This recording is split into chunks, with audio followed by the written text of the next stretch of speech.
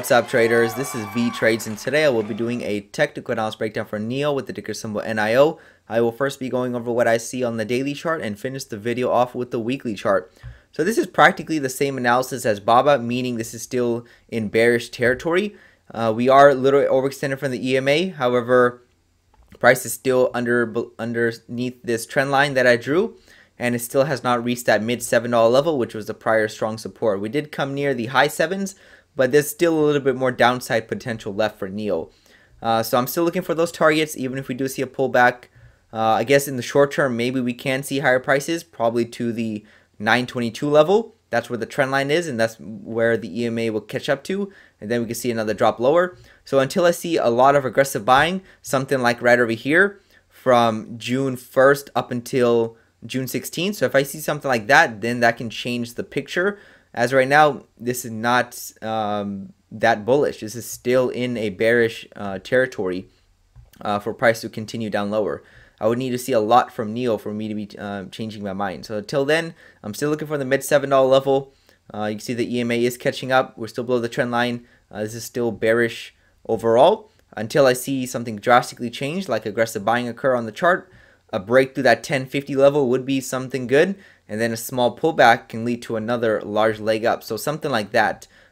So even if we do see a large leg up, it can still lead to another large leg down. So I want to see a good move up followed by a small pullback. That would tell me that, okay, the aggressive buyers are back in the market and they're going to be pushing up the price. So until then, NIO is still bearish. So that's all I have for NIO on the daily chart. Let's take a look at NIO on the weekly chart. Here's NIO on the weekly chart. Not much has changed since Monday. This looks like a green week, so it could continue to push up tomorrow and Friday. We'll have to wait and see. Either way, this is still not that great, and there could be more downside in the future. So again, NIO still has a long ways to go.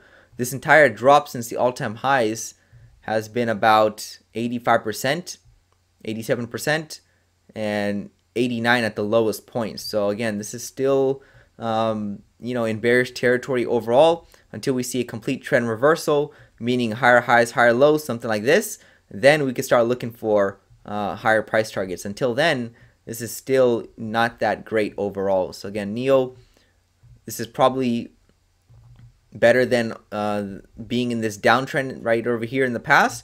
Obviously, this is more sideways trading. So in the very short term, maybe we do see a little bit more upside, but there's a good chance it might fail for more downside. If it does break this trend line and break that EMA, then we can work with something. This looks pretty good for the bulls. But until then, I'll be looking for more downside, looking for the 750 level for NIO. Again, targets are not always reached. Let's just keep an eye on that. Make sure we have that in the back of our heads, and let's see how this develops. So that's all I have for NIO on the daily and weekly charts, and I'll give you guys an update next week, Monday. This is Vee Trades, and thank you for your time.